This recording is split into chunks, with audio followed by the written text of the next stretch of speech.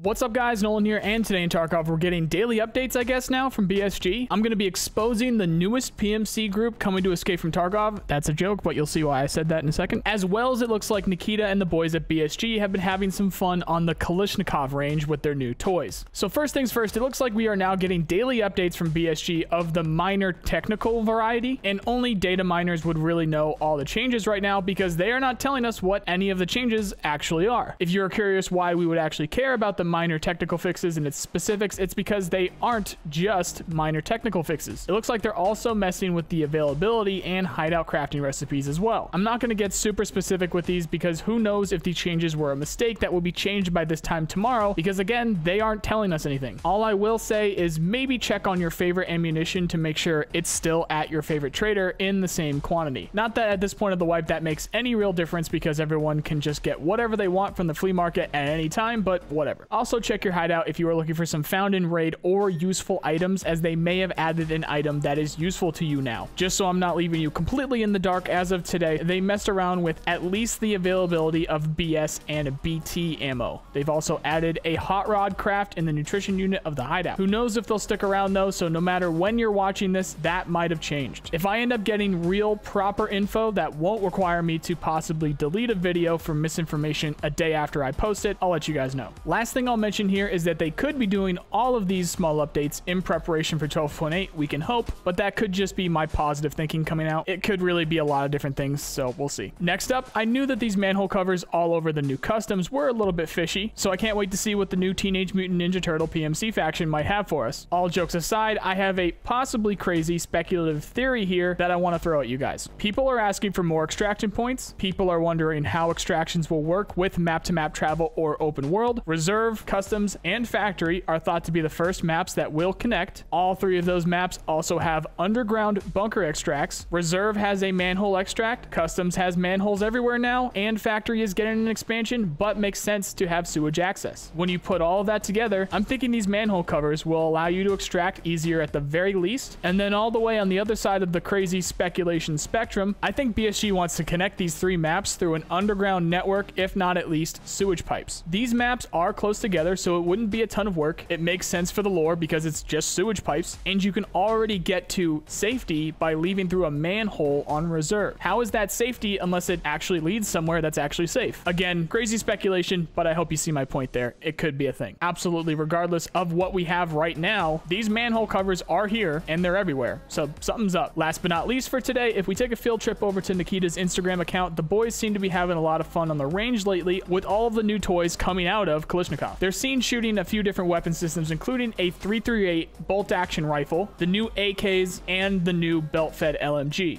So either they're having some good fun on their own, or we can expect to see these weapons in-game at some point, maybe both. I tell you what though, it does look like they're having some fun. If you want to check those out for yourself, I'll leave his Instagram linked below, but just as a heads up, he mostly posts in Russian, although he does reply in English a lot, but it doesn't really matter because the content is always cool over there. So yeah, check that out if you want to see the origin stories for the Operator Nikita Emote. That's going to be all for today, September 16th, 2020 in Escape from Tarkov. If you guys notice some other changes, please comment them below, as I'm sure I've missed some things. If you need more of that Tarkov content or development news in your life, then check out the playlists here. If you're looking for people to cosplay PMC Ninja Turtles with, then join our Discord below. If you like this video, then you know the drill. I really appreciate the people who do. Otherwise, I hope you at least learned something, and I also hope you have a nice day. See you guys.